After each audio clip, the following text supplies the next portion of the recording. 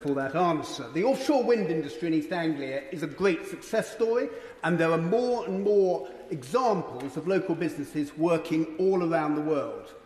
There is a worry that this may only be short-term and transitory as other countries set up their own local industries.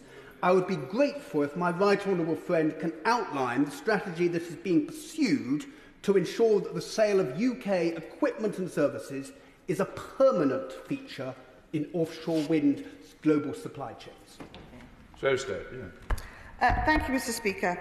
In 2020, the Prime Minister announced £160 million to be made available to upgrade offshore wind ports and manufacturing, which has now been invested.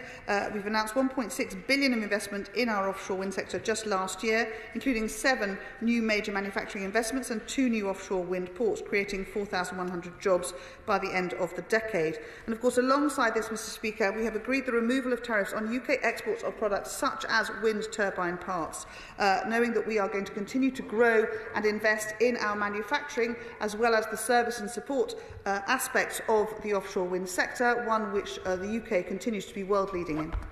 Geraint Davies. Question 11, Mr. Speaker.